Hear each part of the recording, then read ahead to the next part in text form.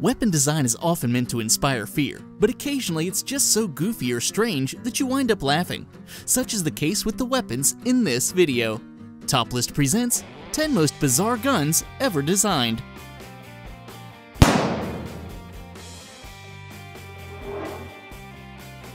Number 10. Punt Gun. Used mostly in the 19th and 20th centuries, the punt gun was absurdly big. Its main purpose was to hunt ducks, geese, pelicans, or any other kind of seabird. Oftentimes, they could be mounted onto a boat. Out in the water, the person manning the gun would line up some birds and then boom! Records exist of more than 90 birds being killed at once. As you can see, these things were huge, and since it took more than one person to carry them, and let's not forget the recoil, they were mounted on boats or skiffs almost all the time. Unsurprisingly, using punt guns had a very negative impact on the number of birds in the ecosystem. By the mid-19th century, a majority of US states had outlawed the use of punt guns, but they continue to be used in Britain. Number 9. Harmonica guns. On the surface, this sounds super weird. A harmonica gun? What is it? Is it some kind of instrument and weapon mixed into one? I suppose if you ever need to defend yourself while you play the harmonica, this would be the perfect weapon. A harmonica gun or slide gun is a form of firearm which was breech-loaded with a steel slide, containing a number of chambers bored into it and were filled with projectiles. Most harmonica guns are percussion cap guns, although some designs exist for compressed air guns. The gun comes in both pistol and rifle models, as well as single action and double action, and this was invented by Jonathan Browning in the mid-1800s. Number 8. The Hunting Truce Pistol.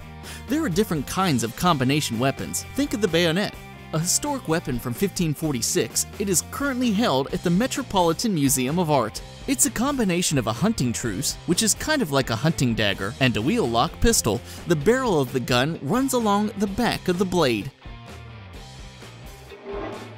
Number 7. Duck's Foot Gun. This weapon was nicknamed as the Duck's Foot Pistol because, well, just look at it.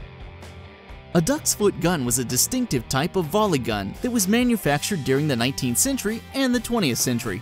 Unlike other volley guns that had multiple barrels all aiming in the same direction, the duck's foot gun had 4 individual barrels that were arranged in a similar way to the foot of a duck.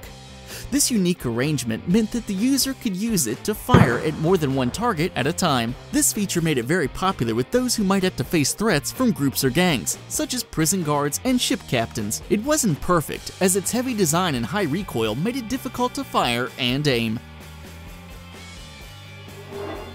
Number 6. Dyson Le Petit Protector Ring Pistol. Long before James Bond's ingenious cigarette gun, ski pole gun, and yes, even bagpipe gun, there was the real-life Le Petit Protector. This 6-shot 22 pistol was sold primarily to gamblers. Scarcely larger than a fingernail, this unusual 19th century pistol was mounted on a metal band and worn on the finger, much like a jeweled ring. Some of the other gadget guns are Kiss of Death, a 4.5mm caliber lipstick pistol used by KGB during the Cold War, the Bulgarian Umbrella, developed by the Bulgarian Secret Service and the KGB, and used against Georgy Markov, a dissident writer in 1978, on Waterloo Bridge, London, and the flashlight gun of North Korean secret agents. Number 5. Key guns. First used in the 16th century, key guns allowed a jailer to keep his weapon throughout the entire extremely vulnerable process of opening a cell door, thus never leaving him unprotected. Well, all except for the times when he's actually using the key or barrel of the pistol to disengage the lock. That's right, key guns weren't just shaped like keys to throw people off or disguise their nature as pistols. They're both functional keys and functional pistols. Number 4. The LeMat Revolver.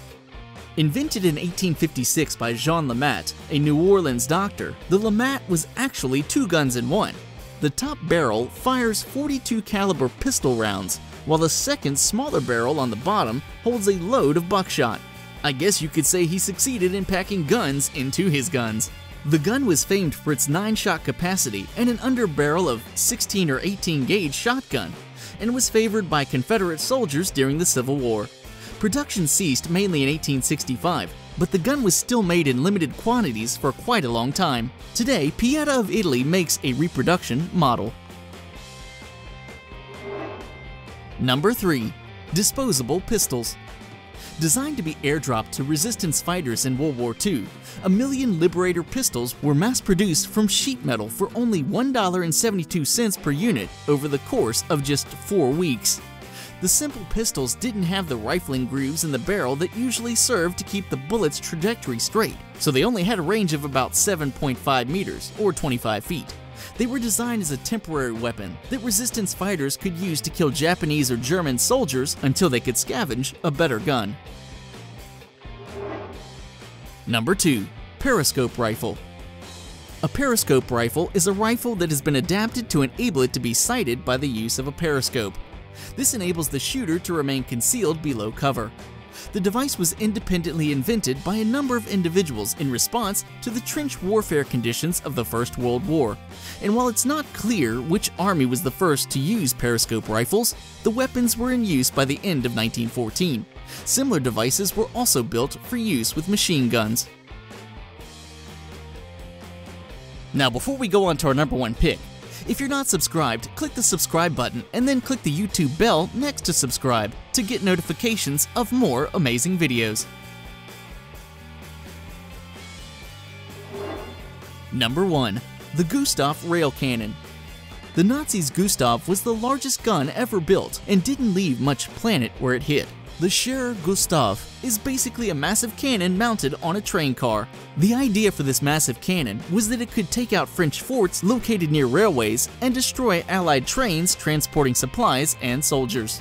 The Gustav gun weighed in at a massive 1,344 tons, so heavy that even though it was attached to a rail car, it still had to be disassembled before moving it so as not to destroy the twin set of tracks as it passed over. This 4-story behemoth stood 20 feet wide and 140 feet long. The Gustav had a bore diameter of 800 millimeters, which is just under a yard, and used 3,000 pounds, more than a ton of smokeless powder charge to fire its 2 primary shell types.